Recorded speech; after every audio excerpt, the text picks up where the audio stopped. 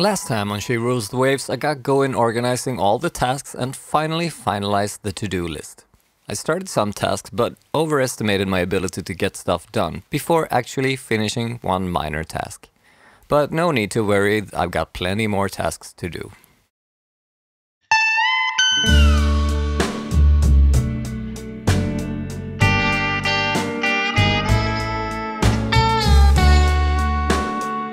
Hi, my name is Linus Jackson and I'm a sailor, musician and father of two. I bought my boat Sedna in Italy and have spent the last 2 seasons sailing her to her new home in the south of Sweden. It's been an incredible journey, but now it's time to roll up the sleeves and get her ready for the adventures to come.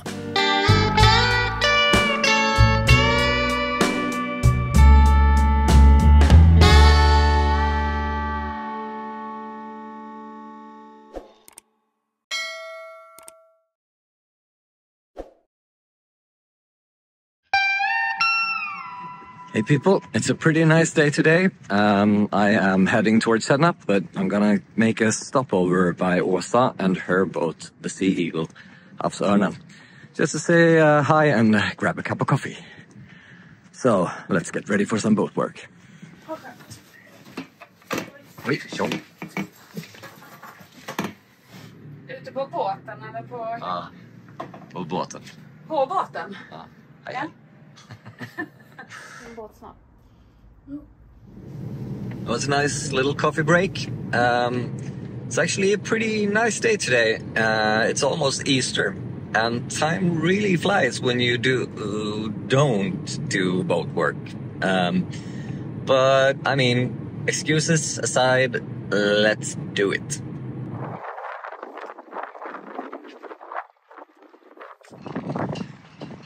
Yeah, so although a little windy, I hope you can hear me, I've decided that this is a fine day and I should just clean up the cockpit and get rid of a bunch of stuff that's in the way, so to make it easier to do some boat work. So let's clean it up. Okay, so I'll just come right out and say it. This day was not the successful day that I hoped it would be, but in the end I actually got out of it with a clear mind and a new focus. But to get there, I had to tackle some ill-advised project and mull it over with a marina neighbor and then with some of my best friends. I'll still show you some of it, because if I skipped all the failures, it wouldn't be very educational, since failures, in my experience, is unfortunately a very big part of boat work. Okay, so I just got rid of all the stuff that was lying around here, so it gets a little roomier in here. Makes it easier to keep working on the hard dodger. But first, over to something completely different. Okay, so my contacts helped me to weld this kind of stand that is supposed to fit the wind generator. It's definitely a temporary solution because it's going to be mounted back here, kind of like this, which of course means that it is going to be in the way for the mizzen. It's made of scrap pieces that it had left, so I got it for really cheap, and it is basically just to test the windmill and see if it is actually generating anything. As I'm fighting the steel here, I'm already considering that this mounting, no matter how temporary, is probably a bad idea and a waste of time. But I do have to test the wind turbine somehow. Okay, so there is a little problem here. These are the two forwardmost ones. The aft ones are in there, and they actually hit this little beam. So I assume I could get a little nut in there, but then they have to be shorter. And so these were too long. On a couple of shorter ones I will try. Hopefully that will do. So I'll just dry fit it now, and then we'll see.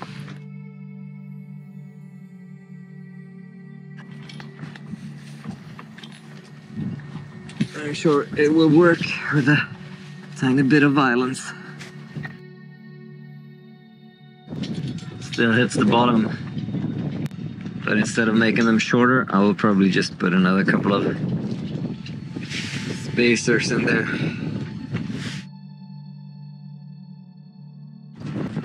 to dry fit, so I don't want to put them in there too hard. Go downstairs, check. Well, let's just say I wasn't overjoyed. And then my friends came to visit. It's the sunset, and I'm here with my consultant, Erik, and Tossa.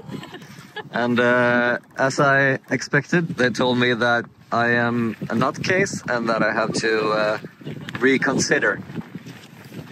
So that's what I'm gonna do now. Let's see. Yeah, as I said in the beginning, these projects did not at all go the way that I planned, but my friends helped me realize that I need to prioritize the stuff that needs to get done. The hard dodger, for example, is not crucial right now. The spray hood can still be patched up for another summer, and since I don't have a solid design for the enclosure either, I think that the smart thing is to experiment with that this season. And hopefully have an idea of what I want and what works later on. Hey buddy. Hey buddy.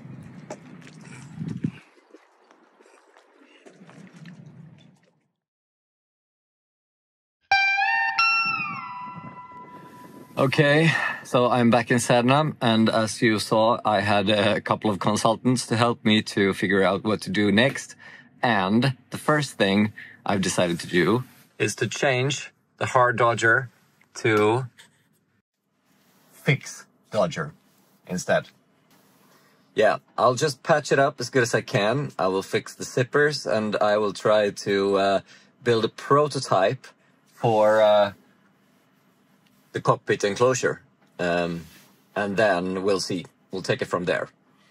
So a lot of sewing going on. What I want to do here, of course, is to just re-stitch these zippers, and I got this speed stitcher to try to do it. And if there's not enough fabric or the fabric is too bad, I also bought this webbing that we can use, but I'm not sure if I have to use that. We'll try without first, then we'll see.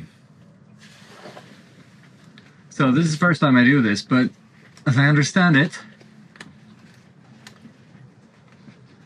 you put the needle through, pull the thread through. I have this huge wax thread because it's not going to break this time. Then pull it back and put it through once more. And now, I'm not sure if you can see this, but now you take the thread and pull it through this little eye and then back. Yeah. And then you just keep doing that over and over again until you're done. Yeah, I'm very good at this, as you can see. It's not at all fiddly. I'm sure I will get the technique. A couple of stitches.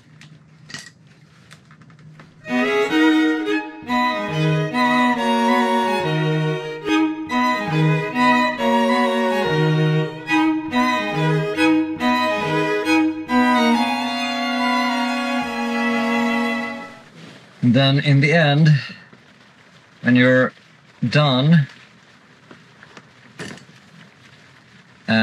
you just back up a couple of stitches, just as you would do on a sewing machine. Go back.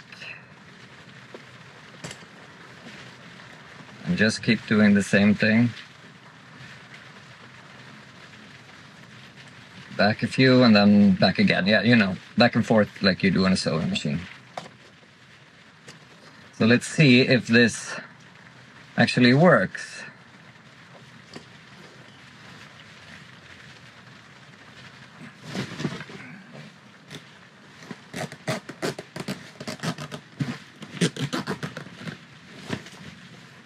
It does.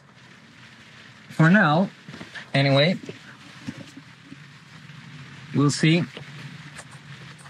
how long that would hold. Alright, so now I gotta do the same thing. That one's good. On this one. And on that one. And on that one. And on that one. Yay, fun! So the priority change is partly due to the fact that I haven't gotten my permanent spot in the marina yet for the summer season, which means I'm probably gonna have to move in a week or so from this spot. And to be able to do that, I need, of course, my engine. So I will start with the engine service. And part of that is to figure out how I will be able to charge my 48-volt battery bank from the engine alternator. So I will put that up there. Okay, I am trying not to blind you here. But one thing that I haven't really showed you, well, I guess I did back in the canals. I tried to figure out a way to get the alternator from the engine, which is 12 volt, to step up and charge my lithium bank to 48 volt. Unfortunately, I couldn't make it work. It was really dodgy, but now I am going to try with an MPPT and see if that works. I have to excuse the noise here, but what it means is that I connected my 12 volt batteries to this Chinese really cheap step-up converter, and I also have a automatic fuse on that, so that should output about 56 volts. And if I put it in here in the MPPT, that should work. At least I'm hoping it does. I connected the battery to the MPPT Smart Solar.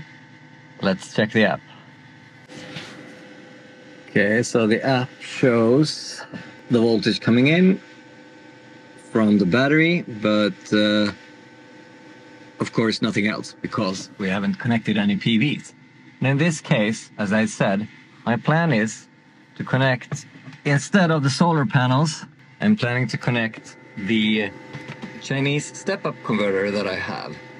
That translates the 12 volt batteries to 56 or something like that volts. Let's try it.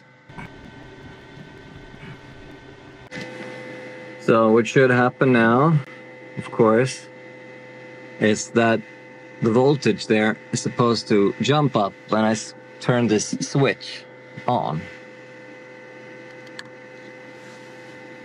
And it does. And then the question is if it actually will charge, and if not, why not?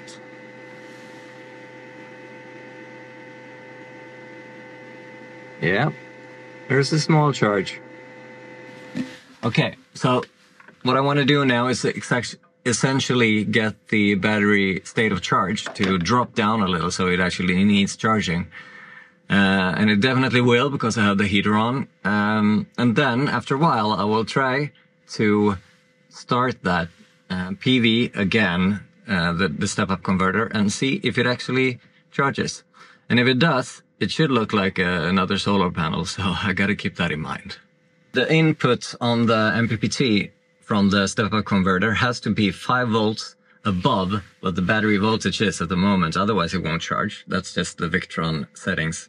But now it is, and as you can see, we get 42 watts, which is really not that much, but it's better than nothing. So the point of this, of course, is that I should be able to charge the 48 volt batteries while driving by engine. So it's not supposed to charge just from the battery, just for the fun of it. So yeah, let's see if that works once I get the engine started, of course. Well, getting the engine started turned out to be a more delicate issue than I had first envisioned. But more about that next week. Thank you from the bottom of my heart for following our adventures. I would be very happy if you could give this video a like and give me a holler in the comment section. Check out our social media or visit our Patreon page, where you can choose to join for free and be part of our discussions, or join as a paid member for as little as $2 or euros a month and get ad-free videos in advance as well as other special perks. But with that said, I still appreciate you being here either way. If you haven't already, please click the subscribe button and the bell, and until next time, take care.